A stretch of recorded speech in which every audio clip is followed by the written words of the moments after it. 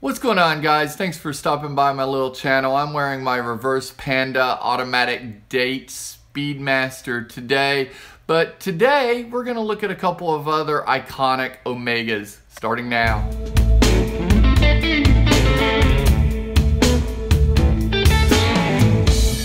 So let's get going.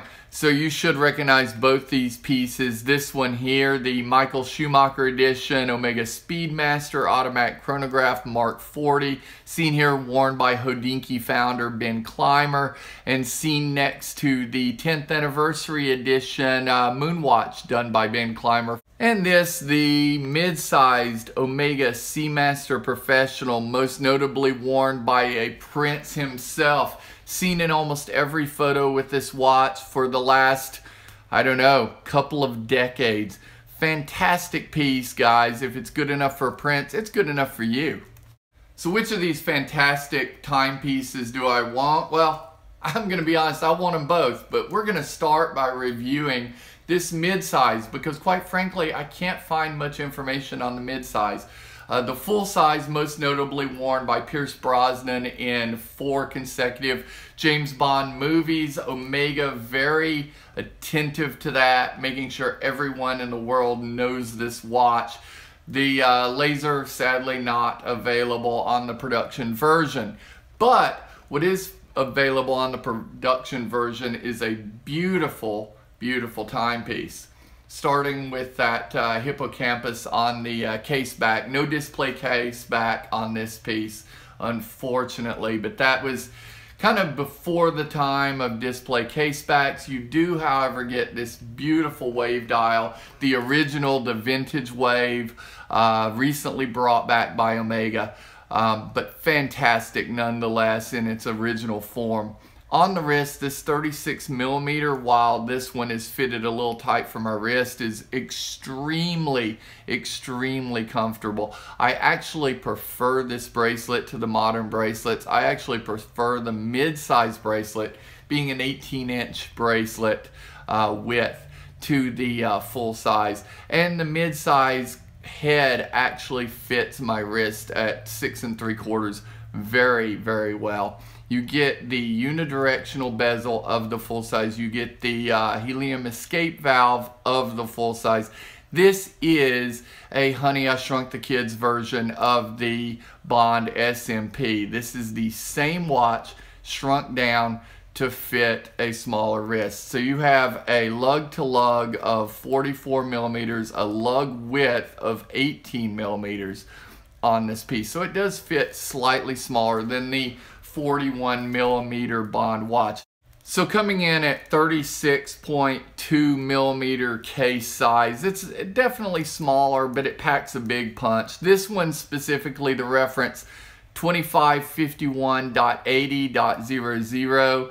It's a 27 jeweled caliber 1120 with a 44-hour power reserve. I definitely want one of these, guys. I suggest you pick it up, and I appreciate the owner letting me see it. Okay, guys, so continuing on with this piece seen here in A Man and His Watch. This is the Speedmaster given to Ben Clymer by his grandfather, which in turn created a watch blogger, which in turn created Hodinkee, which in turn created a lot of us.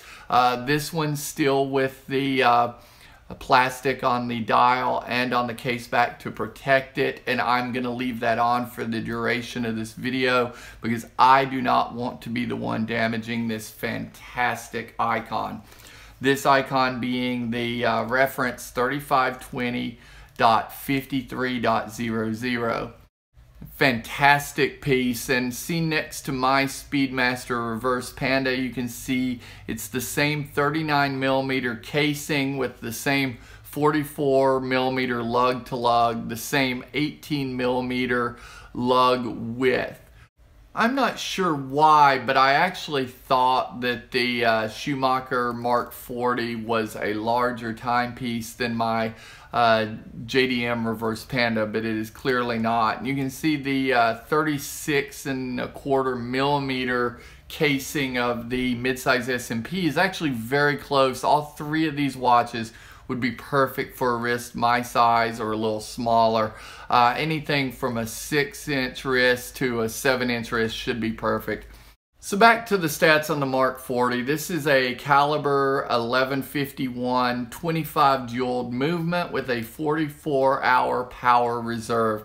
Now you don't get the water resistance of the 300 meter Seamaster Professional, but then again, that's a dive watch. This is your racing chronograph. And if you need 300 meter water resistance in a watch that you're using for a car or a plane, you really need to rethink your career. And you can see they've used just about every color and every shape they can for these hands, yet it does not look cluttered. And that's a big feat in itself. This on a Hurst strap, the rally straps. I love the rally straps. Personally, I'm so glad this one was actually on a rally strap. And actually, if we pan over here, I'm going to pan over just for a second. The gentleman that loaned me this watch is actually wearing his other. That's right, he has two, both on these Hurst rally straps, both fantastic. I could not be more jealous at the moment. But back to the watch. On my 6 3/4 wrist, you see it does not come over. It sits very nicely, very squarely on the wrist. Near perfect sizing at 39 millimeters with the 18 millimeter width bracelet. I think I said 18-inch earlier. That would have been a really, really wide bracelet, would it not have? So what do you think, guys? Do you think this Speedmaster is worth the $3 grand it's going for lately? You know, a couple of years ago, it was averaging $1,500 to $2,000. Now you really can't find them under $3,000. And it's a shame because it's a fantastic watch. Sit next to mine. I'm glad I have my Reverse Panda. Quite frankly, I would sell my Reverse Panda in a heartbeat to obtain one of these Schumacher Mark 40s. I think they're fantastic. I think they're only going to increase in value as time goes on. And I think if you have the means, pick one up. Don't worry about the size. Don't worry about the price being close to a modern timepiece price. Just get one. And the same goes for this SMP. The midsize, like I said, I couldn't find the midsize reviewed very many places. I actually think the midsize has a lot of benefit over the full size. One being it just is more comfortable. And for a dive watch, it's much less clunky. When you think of utility watches, you don't want a watch that's gonna get in your way. And I actually think all three of these watches work really well for that. So which is your favorite, guys? The SMP, the Reverse Panda, or the Mark 40? Let me know. Let me know in the comments below, and don't forget to subscribe so you have a chance to win the drawing when we get to 1,500 subscribers. Not that far away, guys.